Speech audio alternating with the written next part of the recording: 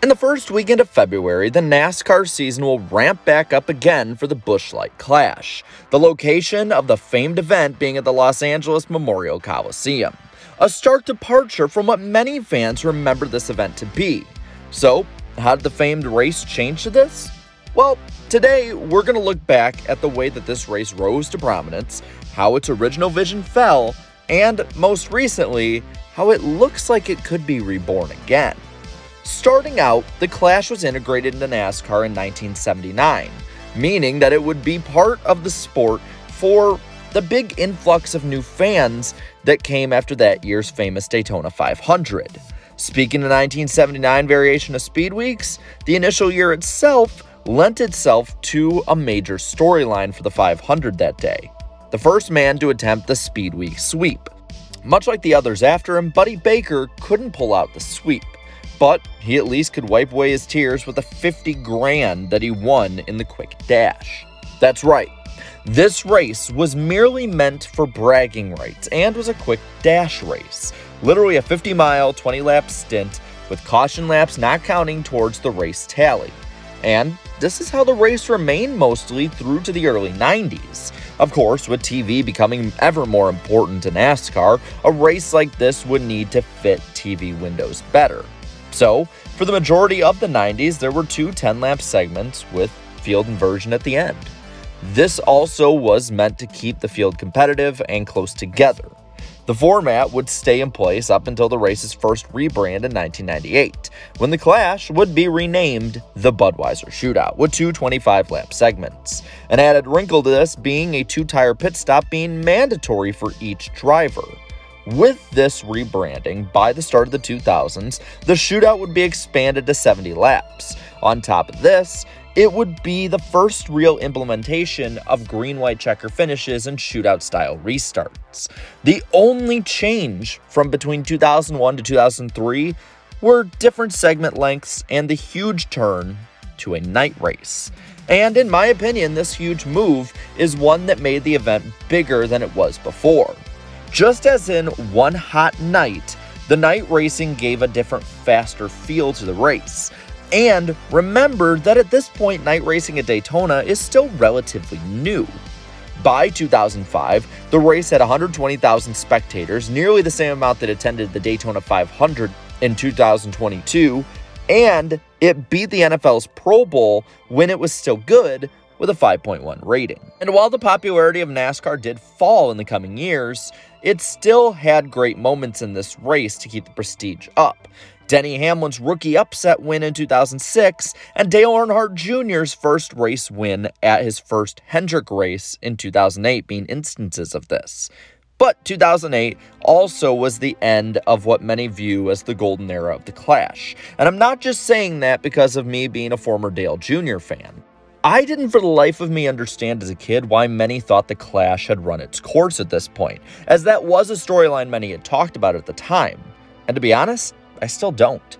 As small format tweaks to the race itself honestly kept it really fun, and they didn't really change too much, and the drivers really had a great attitude towards it. Unfortunately, that isn't how it continued to go. For 2009 onward, the field would be expanded. In 2009, pole sitters were no longer playing a part of qualification into this race, as Budweiser didn't sponsor the pole award anymore, but still sponsored the race. Instead, the top 6 teams from each manufacturer and a few others would be added in. By 2009, the field was 28 cars large. Of the races from 2009 to 2012, only the 2012 race could be called truly memorable, as what many see as the last great Clash. This unfortunately equals out to the same year as the end of the Bud Shootout name. Starting in 2013, we would start into the dark timeline, the Gen 6 era. For those who forget, the Gen 6 car was highly anticipated at its launch. Most fans hated the boxy COT and were ready to move on. But in Speed Weeks of 2013, the new car was terrible.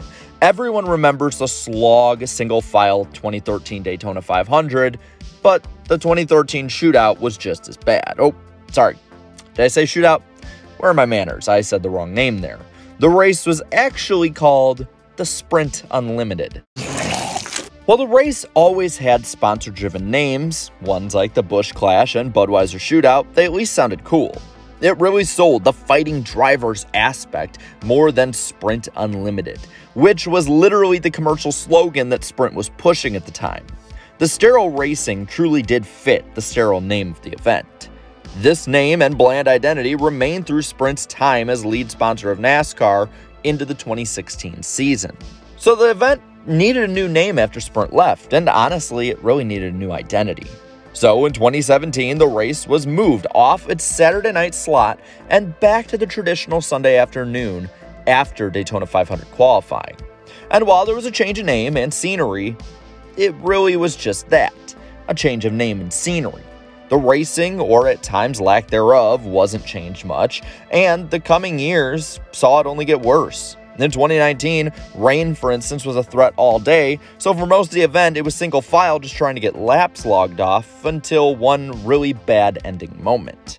Oh, Jimmy gonna take, oh, no, Jimmy! Contact! And around goes Menard, into the wall, taking cars with him. At this point, the race was viewed on life support by fans. The 2020 edition of the race really felt like it would need to be a turning point one way or another. Many fans had given up on the race entirely, wanting it changed, edited, or just completely destroyed in place of another points race or just nothing at all.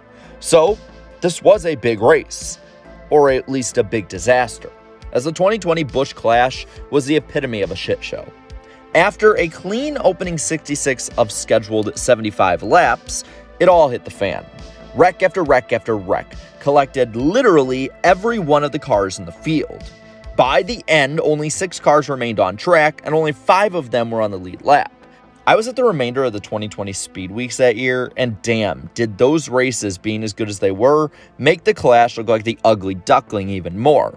Pretty sure more people would remember how bad it was if it wasn't for Newman's crash at the end of the 500 that year. It was clear, though, that the race, as it was not viable. And with the 2020 COVID pandemic, a few options for change actually revealed themselves. One was midweek races. Those were necessities to finish the 2020 season that were merely ideas NASCAR had mulled around for years. So, the Clash would be on a Tuesday in an effort to compact the NASCAR schedule even more. And with the 2020 schedule restructured, there was road courses added, specifically the Daytona road course. So, that would be the plan of adding a Tuesday night Busch Clash on that Daytona road course. And the race was a massive failure. I also attended this race, and that night there were maybe 1,000 people there. Even with limited capacity for COVID, it was pathetic. And honestly, aside from the last lap of racing, it really wasn't all that good overall. So, in 2022, the biggest swing on the event's history would be taken yet, moving from its traditional Daytona location to the LA Coliseum. And even with a lot of pushback from fans, it was honestly pretty fun. The change to a quarter-mile short track was a change many fans seemingly would like. Old school with a new school flair. A halftime concert with Ice Cube and another with Pitbull before the race were a big shift from the traditional NASCAR-centered entertainment and more towards an LA market. And while there were plenty of opinions on the race, it ended up being a smash hit for both NASCAR and Fox as the race's biggest viewership in nearly a decade was tallied. Now, heading into 2023, the Clash enters its second year in the Coliseum, with Wiz Khalifa coming aboard as a musical performance, definitely catering for more younger viewers. If this year is another success on both the TV and attendance front, there may be a real case in saying that the Clash has fully been reborn. Now, with that though, I want to pass it all on to you. What is your preferred version of the Clash? And while you're at it, leave a like on this video, share this video, and subscribe to my channel for more great NASCAR content. Thank you so much to all my channel members for your continued support. And until next time, have a good one.